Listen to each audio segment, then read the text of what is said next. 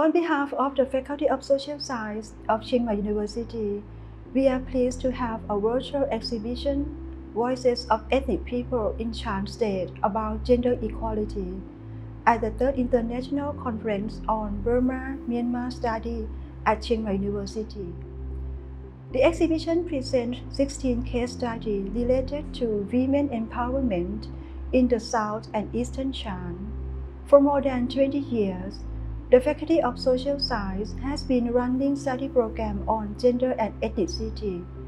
We focus on innovative, socially engaged research in the areas of ethnicity, indigenous knowledge, rights, gender, and equity.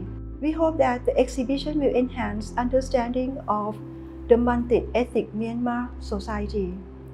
I would like to express my gratitude to all people for their contribution to this exhibition, and we are delighted to have you joining us. Thank you very much indeed.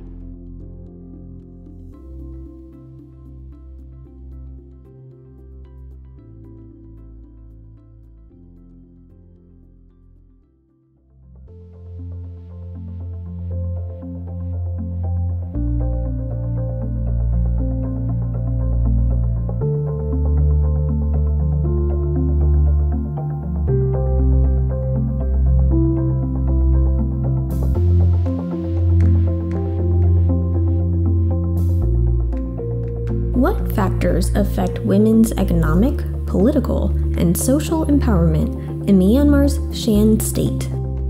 This was the main question researchers from the Myanmar Institute for Integrated Development and their partners asked as part of a large research survey. The Myanmar Institute for Integrated Development, or MIID, is a think tank based in Yangon. Their research was supported by Canada's Knowledge for Democracy Myanmar Initiative, a $10.7 million program supporting local think tanks and researchers. The survey was done at the village level from 2018 to 2020, well before the military coup in 2021. They surveyed 280 households across 7 ethnic groups in South and East Shan State. They also conducted focus group discussions and individual interviews.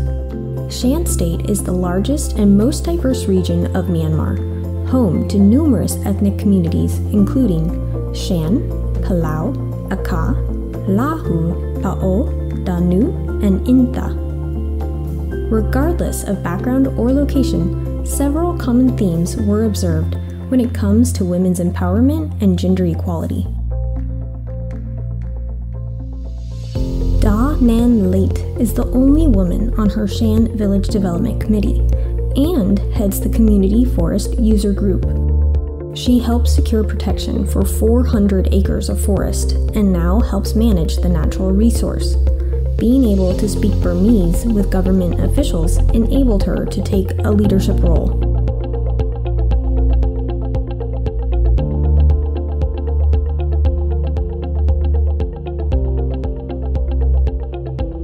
Despite the fact that Da Na Bo is illiterate, she did not let this discourage her from being an effective assistant village head.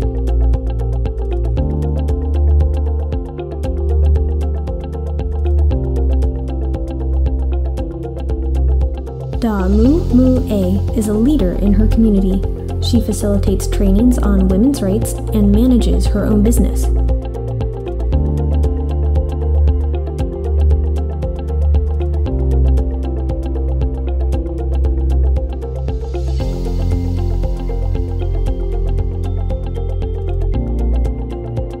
In another village, Ma Michelle is a respected leader, even though she is only in her 20s.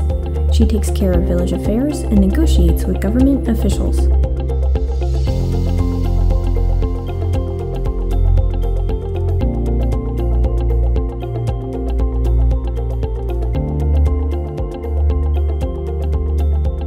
Traditionally, women are not viewed as leaders.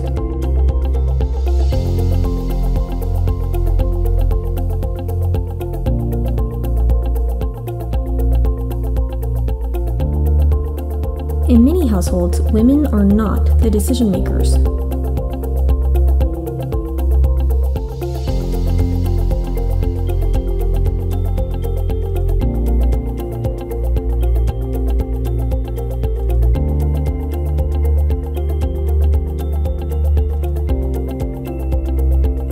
participation in politics is increasing in some areas, but there is still a ways to go.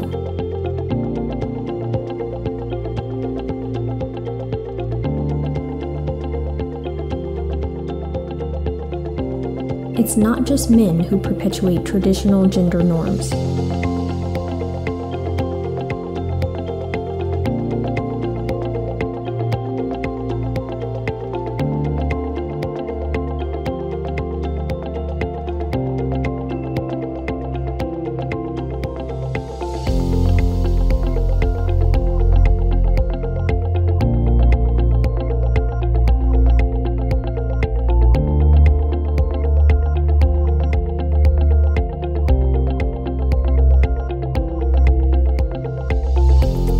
Pyo Ji is a community leader and school teacher in her Danu village. Although criticized for attending village meetings, she persists and encourages more women to get involved in village affairs.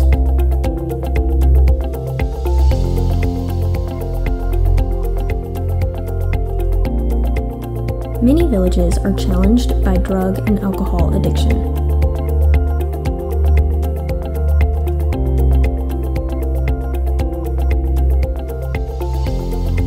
Several local organizations host workshops to raise awareness about women's rights, gender equality, and leadership skills.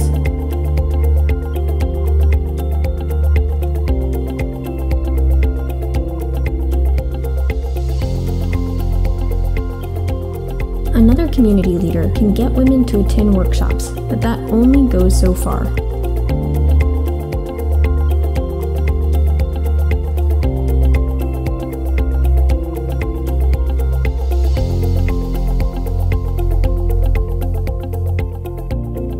Even though there are many obstacles, there are also glimmers of progress.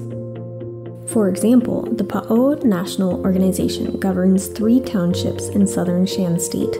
It is working towards 30% women in administration and state parliament. Others observe more women are participating in village meetings.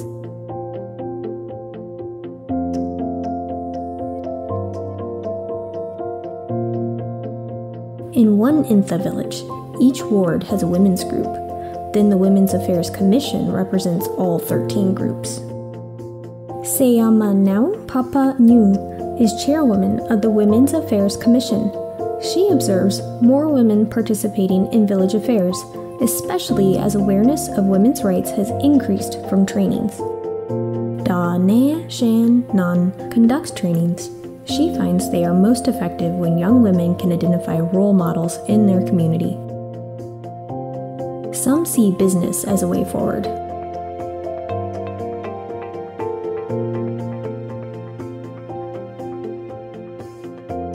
Da Nen Chautit worked in the government for 38 years and now advocates for women's education and economic opportunities.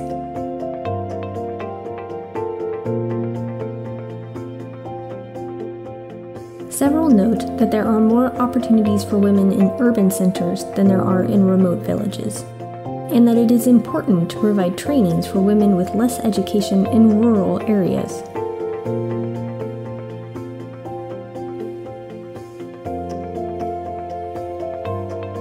All agreed education for girls and women is vital.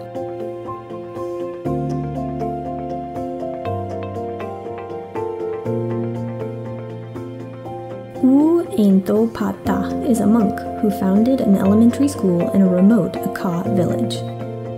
He says, "One day I will die, as well as the elders, so I hope that the next generation will change this society. So now I train youth to prepare for the future, especially young women."